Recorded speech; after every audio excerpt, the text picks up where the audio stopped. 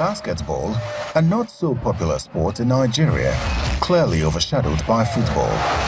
But according to the organizers of this event, all that is about to change, as these secondary school students are being prepared for the future. This is Power Forward, put together by ExxonMobil in collaboration with Africare and the National Basketball Association, NBA. This idea, they're committed, they're passionate, and they understand the impact of such a program have on the children.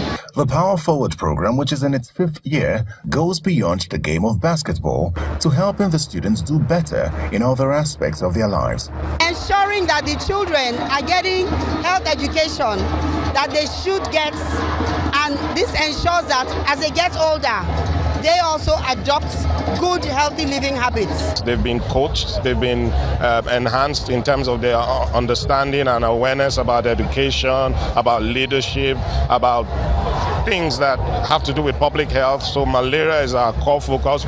2 former NBA players were also present to show support. To know the program, they graduated from it, and now you're going to see the development of basketball getting better and better each and every year. Nigerian basketball, we're really doing, in the international stage, we're doing good. So far, so good.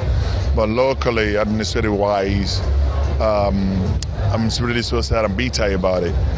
In the boys' final, Government Secondary School Karu emerged winners over Government Secondary School Airport, while Model Secondary School Maitama defeated Government Girls Secondary School Gariki in the girls' final. There was also a performance by Nigerian singer Simi.